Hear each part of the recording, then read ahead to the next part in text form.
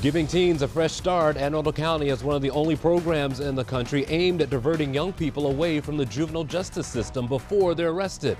It's not just about helping them in the short term, but more importantly about laying the groundwork for their future. And joining us now is Fresh Start Program Manager, Ms. Tamika Perkins, and also Corporal Michelle Levere joining us out there in Arundel County. Thanks for joining us this morning. Thank you for having us. Listen, I love this program because Fresh Start is all about what the title is, Fresh Start, a second chance for young people. Just give us a little flavor of what it's all about. So this is one of the nation's only pre-arrest diversion programs. So anytime a youth is caught by law enforcement for an eligible offense, they're referred to us instead of having a citation issued or an arrest made. And once they're with us, we meet with them as a team of sworn and civilian employees, and we get to the heart of why they are engaging in these behaviors. And then we work together with them, their families, the schools, to create a plan as to how we can get them back on track and meet whatever needs may be prompting the issue. And Corporal, part of getting back on track is making sure that they get the second chance without a criminal record. And I hope that you can understand, or at least explain to young people, that that's not just at the time of the arrest. The record follows you. Right. That record follows you. It's not like in years before where, you know, everything was on paper and, you know, once you turned 18, you know, your record and, you know, any subsequent things were gone, you know, put in the shredder, essentially.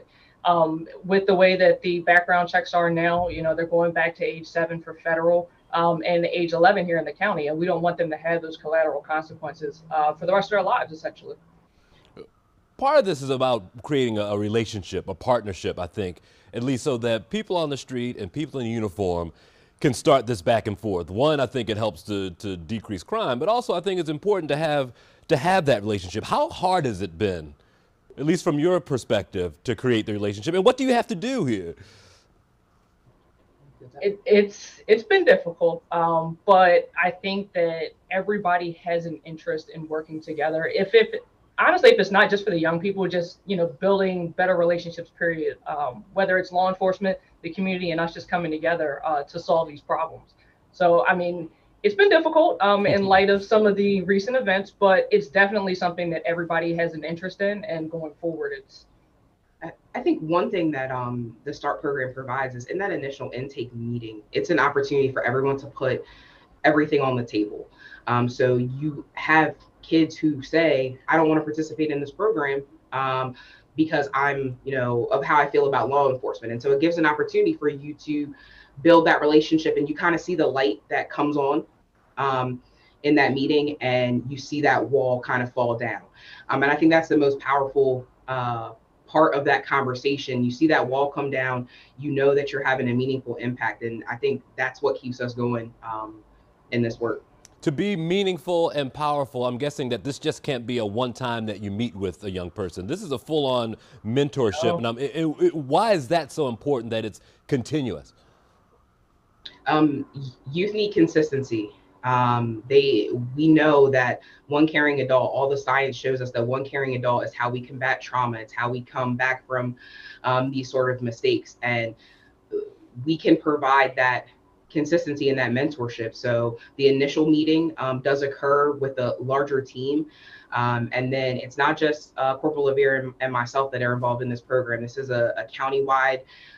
We have representatives and mentors at every single police district, as well as specialized units in all ranks that have taken an interest in these youth and are willing to interact with them in the evenings or stop by at school and say, hey, how are you doing?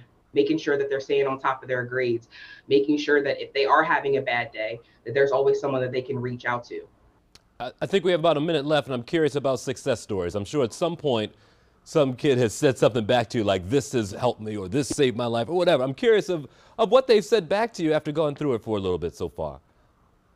I think our biggest success stories come in this May, where some kids who were about to drop out of school will graduate. So we're looking forward to going to every graduation in the county.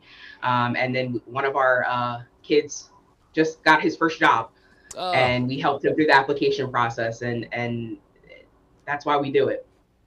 I can tell by the smiles that you're pleased with what you're doing, and I know the folks out here in the community are pleased as well. That's Tamika Perkins as Corporal Michelle LaVere. Thank you both for your time this morning. We appreciate it.